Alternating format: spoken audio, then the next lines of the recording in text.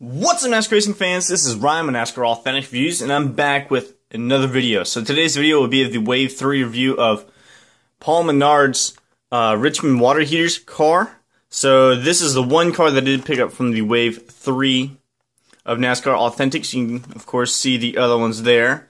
I have actually picked up these three as well. This one I'll get before too long in the Gold Series. That one has been released. So I'll probably get that before too long. So yeah, so pretty much those are the ones that I will have or have.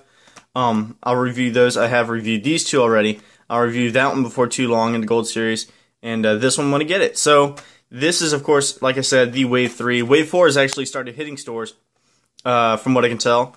Not anything said about Wave 5. I don't think that one has hit stores yet, but let me know if you find them, of course, like always. And yeah, so there is some speculation about where Paul Menard will go.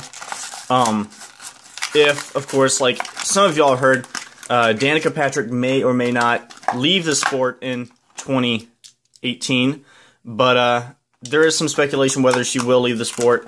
And then also there's some speculation about Ryan Blaney moving over to Penske Racing with Brad Keselowski and Joey Logano. So if that happens, there's been some, also, once again, speculation, not entirely reliable, but that either Paul Menard will go over to Stewart Haas in replacement of Danica Patrick, or Paul Menard will go over to the Wood brothers for the 21 car. So that, of course, is all speculation. And then, of course, if Paul Menard leaves RCR, then guess who that leaves for the one spot in RCR?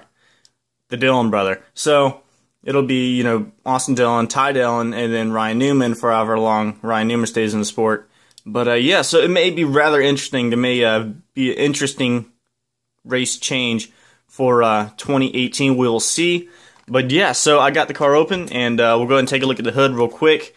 Once again, I do like these hoods the best, I believe. Some of the best things are the hoods, I believe.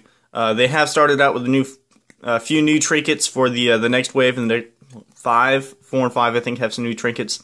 Whether they have the pit hats, they had Ryan Blaney's actual helmet that they had in there. So just some interesting new trinkets that we're getting along. I think these are some of the best. So there you go. There's the hood. Nothing too much on it. So I guess we'll go ahead and look at the Richmond Water Heaters Chevrolet. So really, really quite a bright car. It may be kind of hard to show up on this camera. The camera really does not do it justice.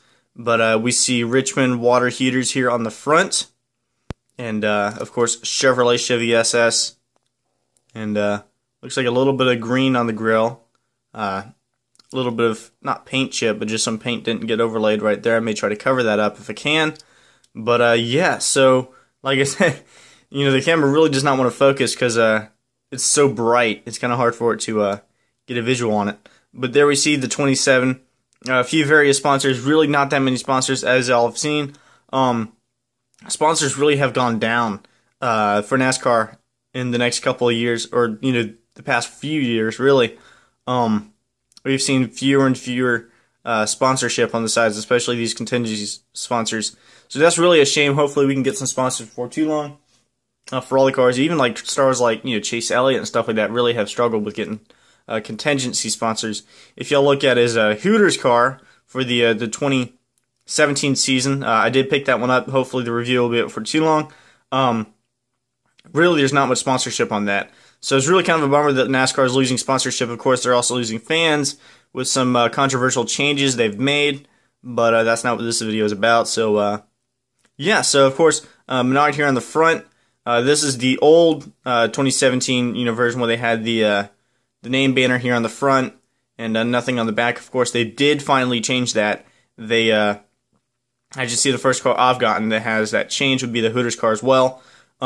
The name banner is actually on the back correctly. In the front windshield is blank, which is, you know, kind of what I wanted. But, you know, I did definitely want it on the back. I'd rather it be on the back than up here. But, and then the front, I'd rather it just be a blank black banner instead of just nothing at all.